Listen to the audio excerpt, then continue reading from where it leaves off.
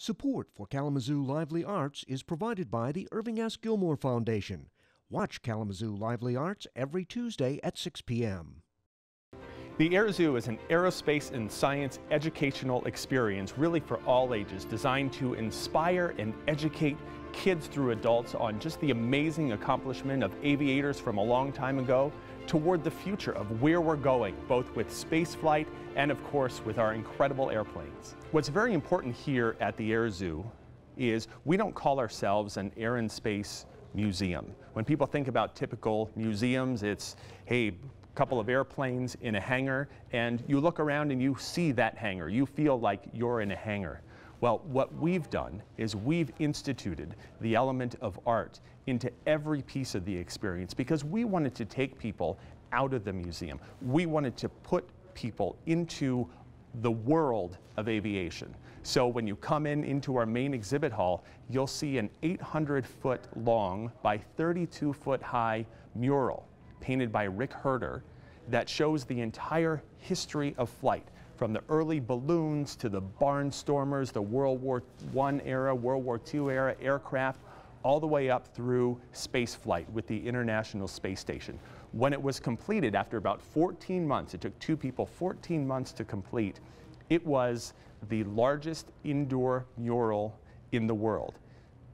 It took about 200 or so paintbrushes that they went through in order to do that. But we went even further than that. If you come and you look at the floor of the museum, that was also designed to be part of the entire experience. We had a person come in and he painted 45-inch by 45-inch squares, designing that exhibit floor, which were eventually blown up, made into vinyl, and laid down on the exhibit floor. So when you're over looking through some of the World War I airplanes, you feel like you're on an English airfield. When you go over to the space side, you feel like you're being encompassed into the universe. So again, it's all designed to create this experience so people don't say, I walked into a museum.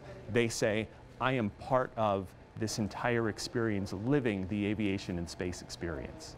Time for some show and tell of your artifacts. What do you have to share? Well, when I think about art at the Air Zoo, we've got a lot of great photographs, a lot of great paintings all over the Air Zoo. But there's a really unique niche of art that we love to talk about, and that is trench art. So trench art is exactly what you think it is. That was art created by our soldiers during World War I, during World War II, while they were in the trenches. Because you think about warfare at that time, there was a lot of trench digging, preparing for battles, and there would also be a lot of downtime where the soldiers would just be sitting, waiting for orders, not sure, do we advance, do we retreat, or do we sit in that trench? So there was a lot of art created during that downtime. So I've got some examples that I'd love to show here. They must have had some unique utensils to use. Well, unique, I suppose. This one, I guess, would be unique. This was actually the shell of a German howitzer. And so at one point, this was actually just a straight kind of a cylinder there. And an individual had made this piece. It looks like a really nice chalice. And if you look very closely up here, you can see a lot of just the kind of rough areas around the smooth areas. This was created by two not so very unique tools, a hammer and a nail. Created all of these thousands of little indentations here to create this incredible piece of art from World War II. Here's another example. This is a propeller blade that was carved out. You can see carved out down here, and some beautiful carvings in here to hold a photograph. The tools one might have used? The tools could have been used. There could have been a screwdriver, because they did have a lot of tools that they used for to put some of their ammunition together and such. And so they probably used just some general tools. But it's really quite remarkable. Here's another example of some of the metalwork, but this has some painting as well, because this, I think, was born out of necessity. As you can see, this was holding matches, as a matter of fact, to protect them during the weather and such. But it was carved out of, again, that metal there, and you can see very intricate carvings in there. With coloring. With coloring as well, so there's definitely a painting aspect there, and this is a nice little ashtray as well.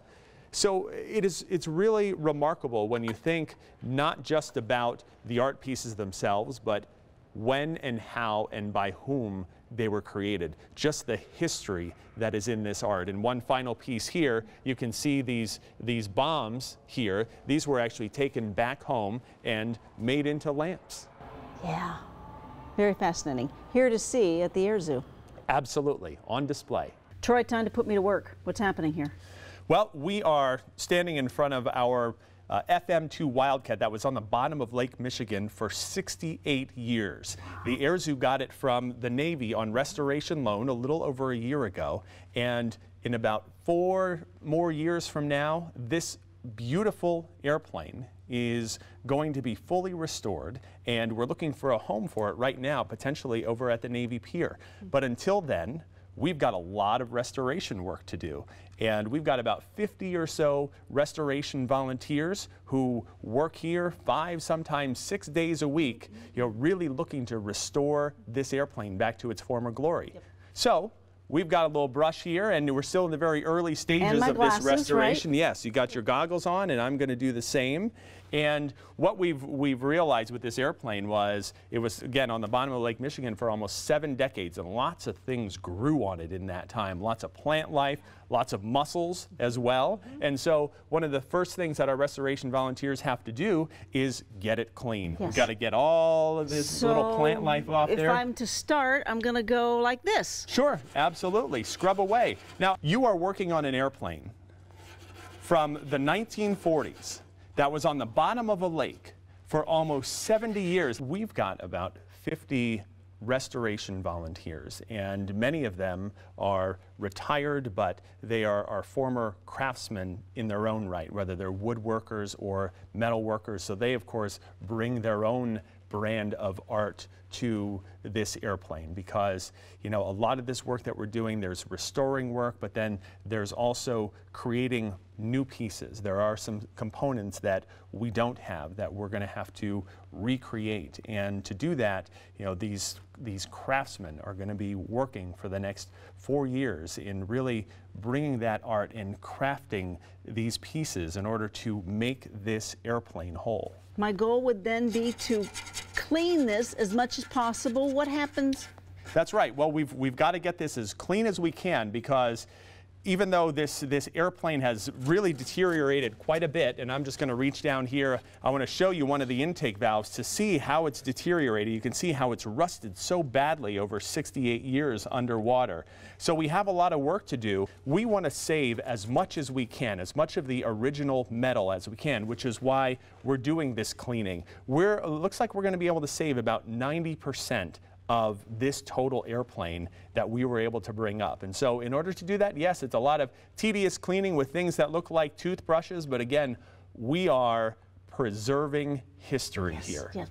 I gotta get to work. Let's go.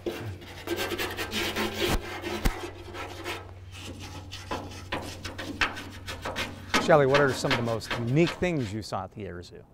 Oh my gosh, it was so exciting. One of the favorite things I liked was actually getting to sit inside of a plane, and I think it was one of the bombers, and it was a kind of an eerie experience to know that this was the real deal, and now it's here for us to explore. So so much to do, lots of hands-on experiences available. And I understand NASA well represented in Kalamazoo. Yeah, right here in Kalamazoo. NASA's represented with it's called the Saturn V, that actually flew up to our moon, and pieces of that in for us to view. So it's just all of the excitement of kind of the name, an Air Zoo. I also appreciated helping to clean some of the pieces of an actual plane that had gone down. So that was kind of emotional. And the mural in there is world famous. Thank you very much, Shelley. Watch Kalamazoo Lively Arts every Tuesday at 6 p.m.